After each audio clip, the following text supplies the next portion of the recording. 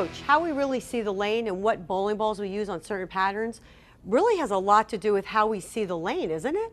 Yeah, that brings up a great point, Carolyn. And overall, we deal with a lot of people coming in here for a lesson and coming into the pro shop for a new bowling ball, and they'll say, you know, Coach Bryan, I want a stronger ball. I want a stronger ball. And I really have to take a step back and really look at what do they mean by that, because a lot of people, what a stronger ball is completely different to what other people. So there's almost like a misnomer out there about what truly a strong bowling ball is versus a weaker bowling ball. So what I brought here is something that we use for camps all the time, and it's a scale of what an actual lane is front to back versus side to side. So you can see how much longer the lane is front to back versus just how sort of short it is side to side. So in terms of ball strength or bowling ball strength, in terms of how strong a ball is or how weak it is, too many people just worry about what it's doing side to side. So when people come in and say, well, I want a strong ball that really flips on the back end, you know, what they're talking about is the movement that the ball is going to make left to right or right to left, either or for a right-hander or a left-hander.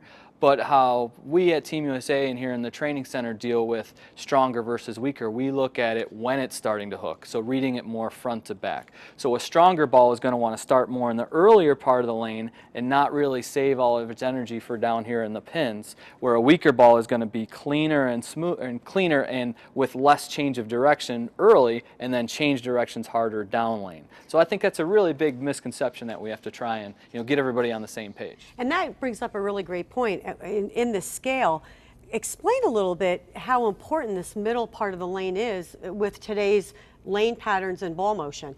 Yeah, that's a great point. Something that we talk about is that you need to control the hook phase, which is basically where the mid lane of where that's going to really happen. And you need to control the hook phase in order to achieve the roll phase on the back part of the lane.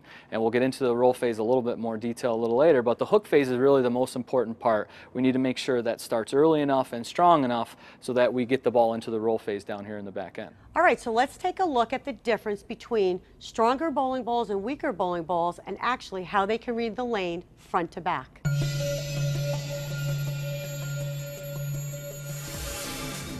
So here we have Steven throwing ball number 1, and you can see this ball takes a pretty direct line straight out almost to the gutter and then makes a hard turn from right to left back to the pocket. This ball covered more boards from right to left, but yet it was saving all of its energy just for the last 15 or 20 feet or so. So technically, this would be a weaker type bowling ball.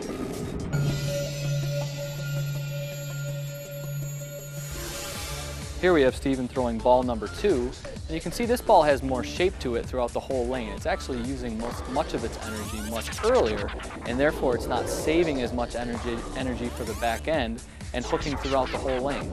That's what would technically make this a stronger bowling ball.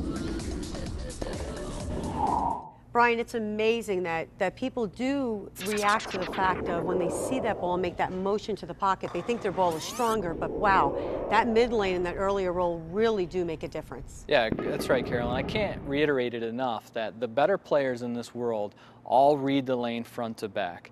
And unfortunately, a lot of the intermediate players and even advanced players, but not quite at that elite level, they see that ball make a big motion or a big change of direction from right to left or left to right, depending, and they really equate that to overall ball strength. Where we want to equate overall ball strength is to how early it is, whether it's reading the lane on the front part of the lane or the middle part of the lane, or whether it's saving all that energy to the back part of the lane. And this is a great subject too, especially if you have a coach, to really discuss with them have the coach explain to them how they're seeing the lane, because a lot of times, especially as I was even advancing as a bowler, the coach would try to talk to me about reading the lane, and I did see it for the longest time right to left. I did for many years, and learning to read it from front to back, it takes a little bit of patience and really watching your ball reaction as it's going down the lane to really learn how to see it. Yeah, it's definitely a learned skill. It's not something that somebody's just going to pick up. Of course, we always see the motion going left to right, But as you get better, and hopefully the coaches, and to make sure everybody's on the same page. When you go into the pro shop and you say, I want a stronger bowling ball, but what you really mean is you want to see more left to right movement. Now the pro shop person may think completely differently than what you're actually saying. So it's really important just for everybody to be on the same page. And yeah, we can learn it throughout the course of time. Just because you may not know it yet doesn't mean you can't go out there and practice. And when you watch your ball in leagues, try and read it front to back as opposed to always looking at the side to side movement. That's another great tip. When you're out there practicing and you're with your coach, make sure to ask questions. And also when you're going in to drill a new ball, make sure it's going to fit your arsenal.